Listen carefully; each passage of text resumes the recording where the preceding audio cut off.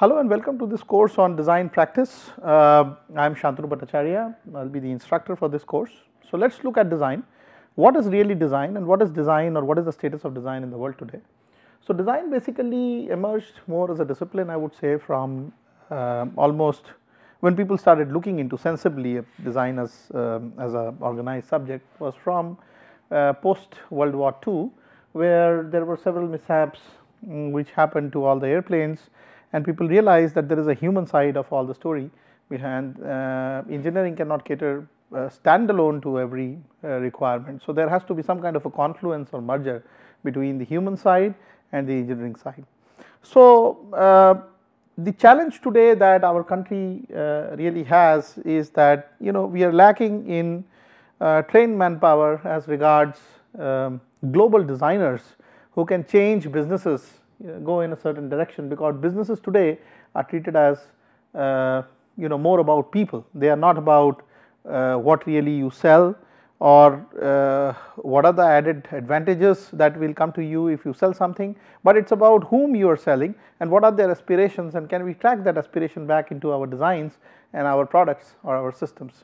So, the need really is this, that producing global designers with some Indian sensibilities, where the aspects of more or less everything that is related to this side of the world, the Southeast Asian economy, can be trapped somehow with the spirit of design in the center of it. So, my course that I am going to teach as design practice would actually first look into some definitions related to design, or what are the requirements of a design, and this is an academic course. So, we would start pointing out different aspects of product design as well as partially maybe user experience design along the way, learning some basic tools and techniques which would be needed by individuals who try to get trained in the area of designing systems or products or experiences for people. Okay. And so, these are some organized tools which the knowledge of which is probably important for all the new beginners in the area of design to start designing for different situations. So, the basic objectives here are to create design thinkers, design entrepreneurs, design leaders, so on and so forth. So, what is really the state of design in the world today? If I were to look at design as an opportunity, so the best example is an article from New York Times that got published about a couple of years back, when the new wave of design came as one of the dominant forces in the industry. So, this article actually drafted by or written by Rob Walker says that it is a golden age of design, and thanks to the convergence of creativity, technology and big money, that finally the heyday of the field may be upon us. Okay. So, there are a lot of underlying facts which are covered in this article, because of which this article got published. So, obviously the whole field of design has kind of changed from just designing something which is just a sort of a basic mass customization based or need based, to something which is actually related to the experience related to using of a product. So, it has received a worldwide recognition as an essential component for what we today call people centered innovation and people centered design. Okay. For example, the best example can be pointed out here in this particular image, which talks about this remote which is like mostly used for VCRs or telephones, and people find it so much unwanted and with so many features which can typically drive all consumers crazy, that this concept of a remote, although it makes life easier and it satisfies a basic need that you could sit at certain place and relax while operating equipments without going up to the equipment and switching on, but instead of the fact that it addresses the basic needs, it is highly confusing on the layout for the consumer, so that people would simply not like to use it. Okay. So, how can I make a difference to it? How can I use this people's thought of designing something where it will be very easy for a person to handle this issue? Never got into business before the new design wave started occurring. And so, today the exact map of perception of a consumer's mind is what is needed for doing good designing, or actually what we know today as designing. So, today products embedded with software is becoming a norm. The idea here is to make the usability easy. The idea also here is to somehow be able to get into the brain or mind of a consumer and find out what exactly is his liking, and that liking should be somehow mapped into the product, so that through the innovative strategies that people build, and that is what design should be about. Okay. So, typically all the service distinctions of features related to the product, or the post productization service requirements of a product, they are all blurring slowly and fading away towards what we know as experience of a product. Okay. So, the main theme here, the central theme here today in design is how to shape that experience by shaping or the product, or shaping the design that you are actually building based on the exact aspirations or needs, and that is quite psychological as a process. You need to be able to make a mental map of the thinking of an individual. Okay. And so obviously you need so many different tools to get to the nerve center of the problem about what aspiration a user has, that obviously it has to be studied as a new discipline, okay, of so called design. So, they basically target user experience to begin with and try to map that into all the innovations that go into a product, and this way, as I will show you in the following few examples, products simply change definitions, product simply changes boundaries. Okay. But what can be visualized as a product about let us say tens of years back is no longer considered to be a product anymore, or a good product anymore, because there are so many different variants because of the usability and the user sense and the user aspiration, that the shape, the size, the form of the product has probably gotten completely changed in the current day. So, currently it is strongly felt that there are more than about 10,000 odd designers, trained designers, which are needed, okay, by our nation, and probably at this level we are producing not more than about 300 trained designers. So, there is of course a gap, and so this as a discipline needs to be inculcated, okay, into the Indian academic domain, so that people can evolve with design sensitivity and design sensibility, okay, towards the global arena. So, let us look at some of the very basic innovations related to the user experience design that I have been talking about in the last few minutes.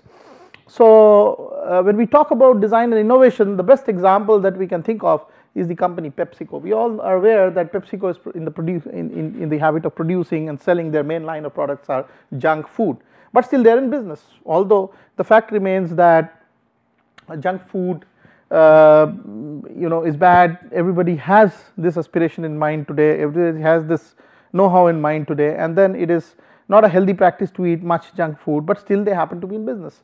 And if we look at the underlying agenda that PepsiCo has, or in building its products, and the underlying need mapping that they do, and the kind of efforts that they put in order to be in business, you will actually be able to appreciate what a designer can do, which can change something irrespective of a very strong driving force about about a consumer not approaching a product. Okay. Still they can approach this and they can be in business. Okay.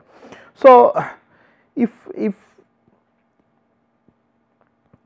so this is what the chief design officer of PepsiCo, Mauro Porcini, has to say, that I strongly believe that design and innovation are exactly the same things. Design is more than the aesthetics and artifacts associated with the product. It is a strategic function. It focuses on what people want, what people need, what people dream of, that crafts experiences across the full brand ecosystem that are meaningful and relevant for the customers. So, according to a recent article which came up in Harvard Business Review, PepsiCo has made a lot of strides towards mapping the snacking behavior of women. One of the reasons why PepsiCo wanted to do that is they wanted to change their product line from the earlier catchphrase which was available to people to design things for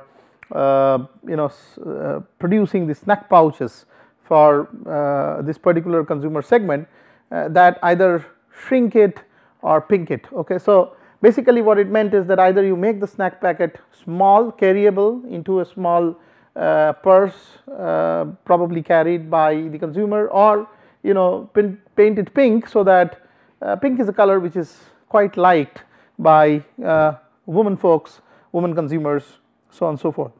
So the new study has shown, the new snacking behavior study has shown that typically women folk would hate to stain their fingers, okay, as they chew. They would hate the crunchy chewing sounds which come during the chewing process, or they would like to have a small pack which can be stored somewhere neatly when you have not consumed, or when the concerned person has not consumed it fully. And so basically that gave a lot of definitions about how you can design the right package size or design the packaging in a proper manner, or for example, for avoiding chewing sounds or crunchy sounds, the snack may be designed in a manner so that it is otherwise comfortable, it gives a good feeling, but it avoids this problem of creating sounds while chewing, etc. So a lot of this research has actually technically gone into the PepsiCo products for it to be in business. So that is how closely the user segment is being mapped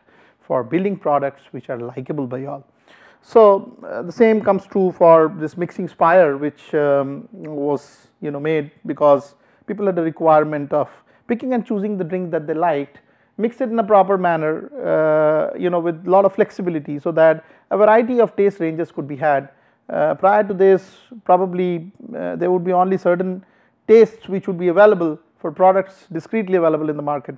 So these are the kind of innovations that lead you forward to be frontline in the business, where the act of designing comes into picture. And so from that aspect, the experience design of a particular product by a certain consumer becomes the forefront, okay, of carrying out design. Now it's a separate issue that which will also be a part of this course, is that how underlying manufacturing capabilities or experiences could be packed together so that you could do everything at a low price structure.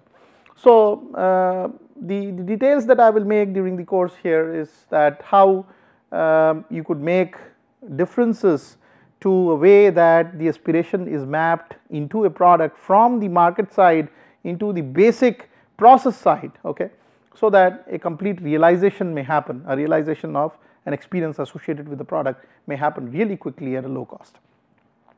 So there are a few more examples which shows about how design can really improve.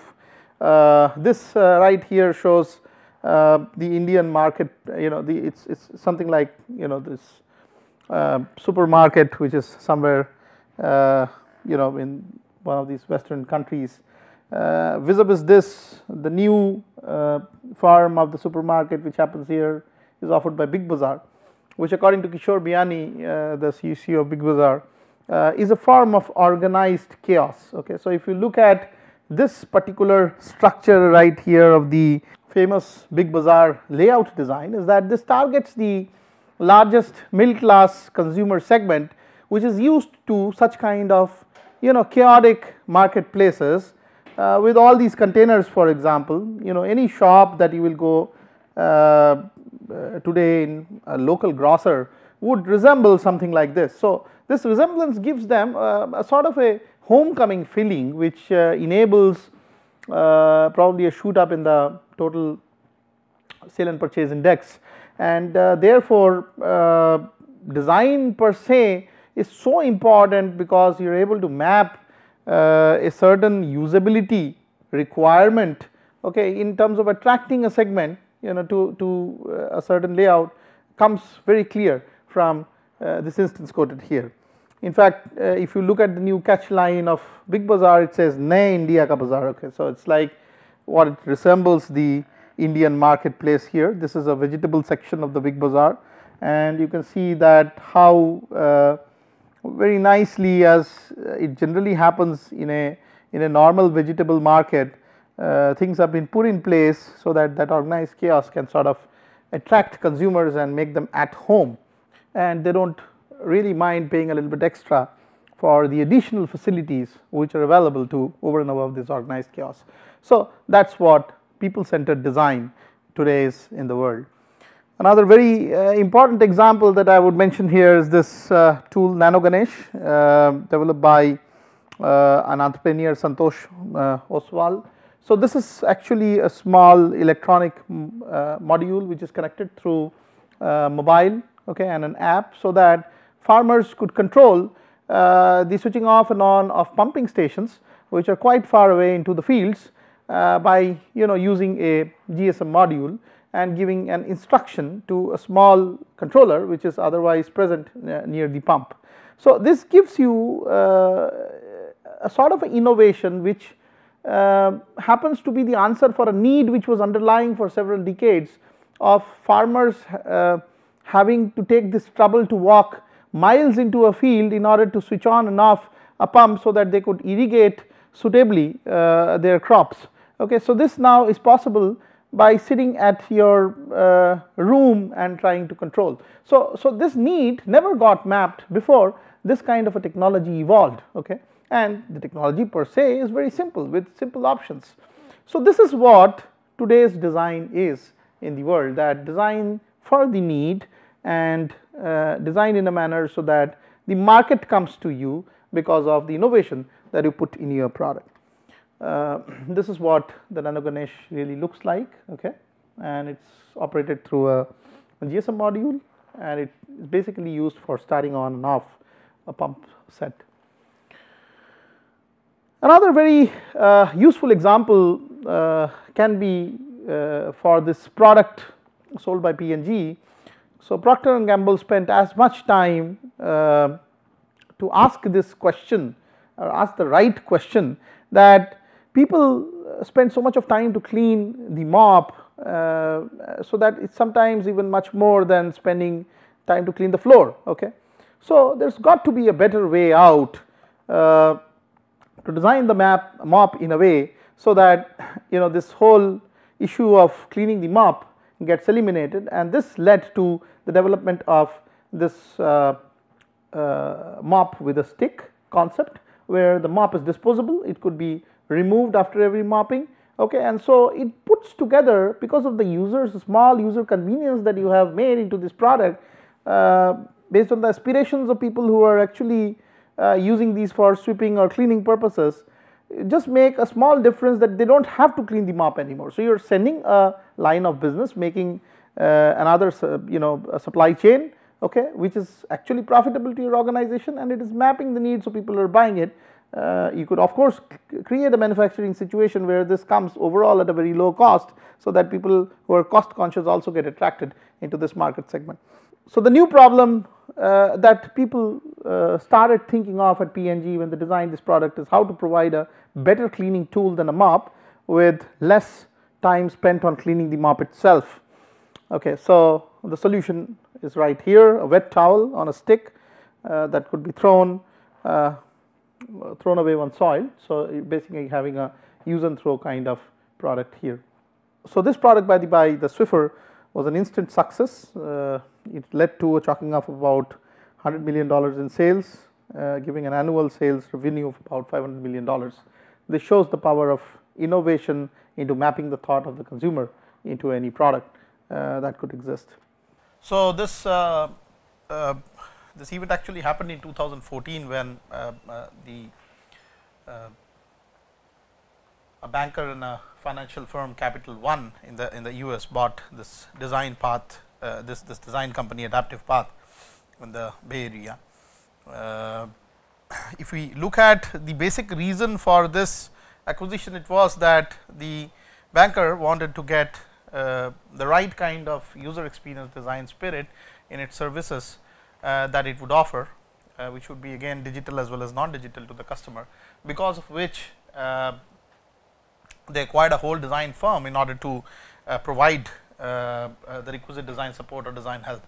So, this is what the general trend in business is today, that if we invest in design, if we invest at the right time, particularly during the inception of a business, then your sale and purchase index happens to almost go to 3 times, almost 2.5 to 3 times, as has been seen by various companies. So, in fact, what a company Motive Strategies working along with an institute, a design institute, Luma Institute, has actually gauged something called design value index, which is a term based on the overall sentiment within a company, that how design friendly a company could be.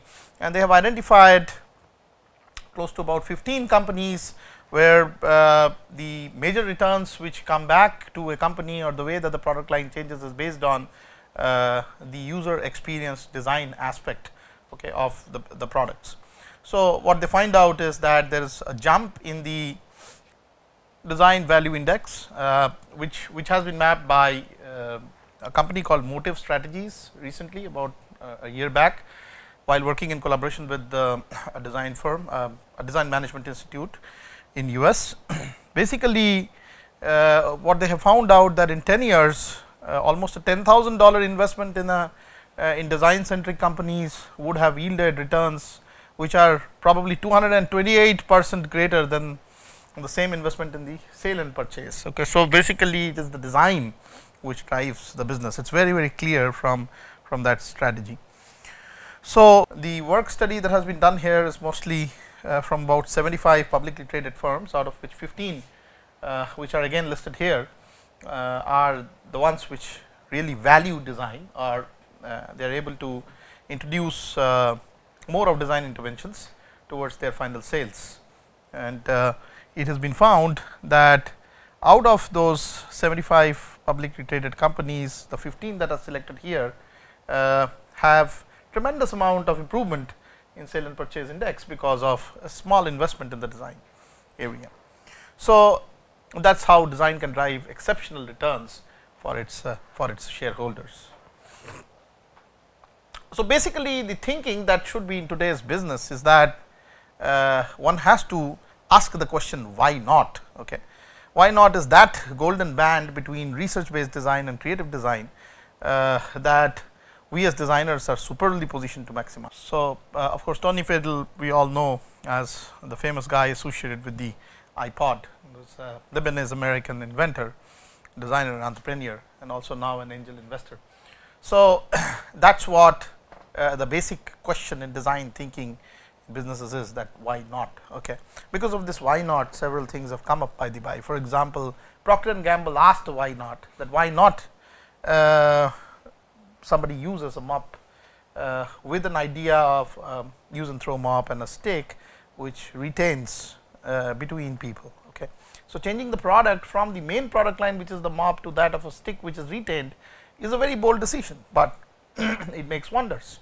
So, that is why the Swiffer, or the basic concept of Uber, anyone can drive anyone, why not? So, that has to be a question that has to be again asked, and unless people who have this design thinking into place and people who can influence company decisions or board decisions with this idea of think out of the box, only they can make businesses happen, business successful, and businesses grow.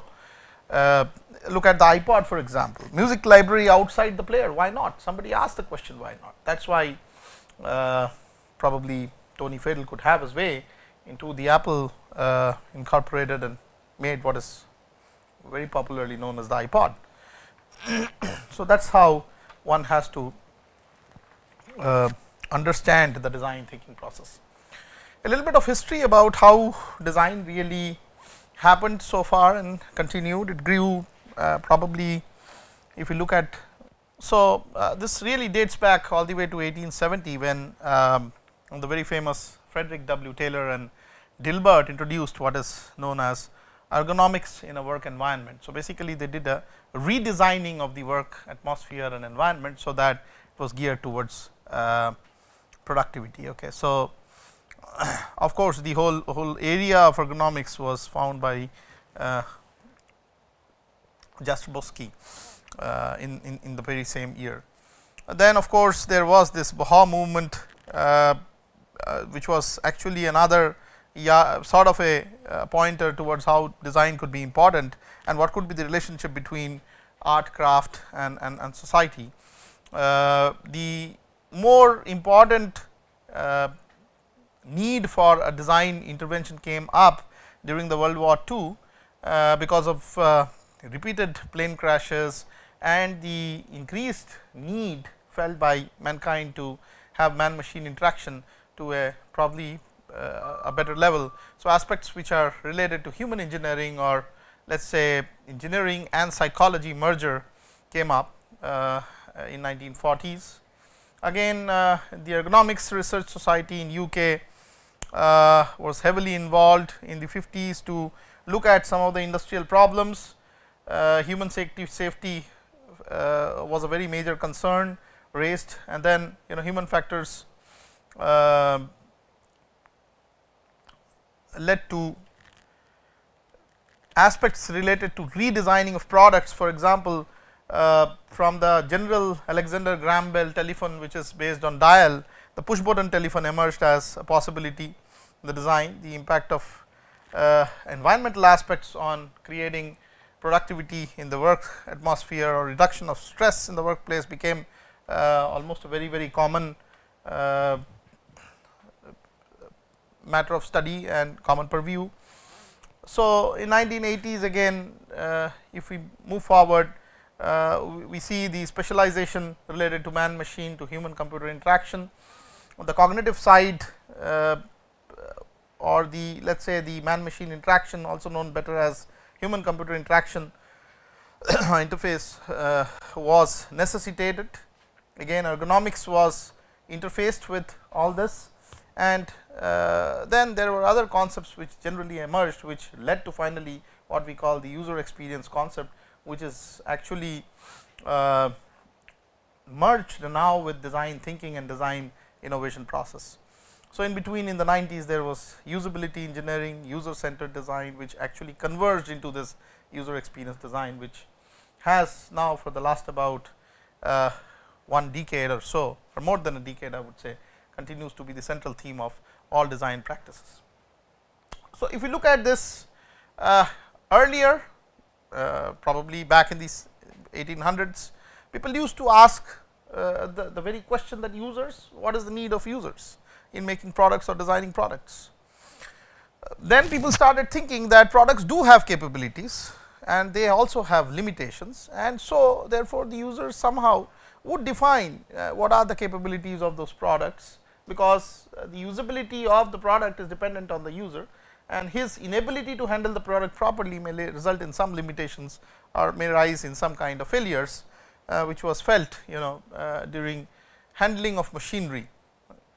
Then of course, there was a series of decades starting from 60s onwards, where the concept was how to aesthetically make things pleasant so that they can sell. For example, the automotive design, if you look at, was by and large very rugged prior to the 60s, but after 60s there was a gradual improvement in the aesthetics and more compact spaces were envisioned within the automotive, which made lightweight, very user friendly city driven automobiles quite commonplace in business, which we also know as small cars or small segments.